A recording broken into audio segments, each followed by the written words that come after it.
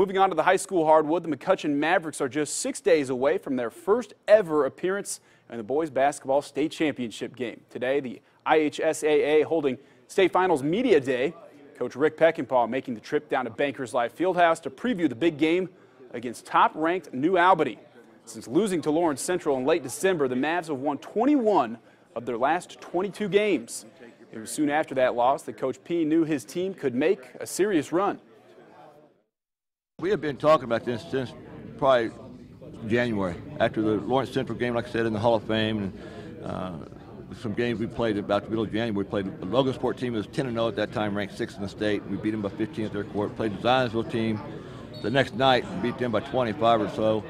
We kind of knew right then we had a good team, and we started talking about the idea, hey, this team can go all the way, not just to the state, but win the whole thing.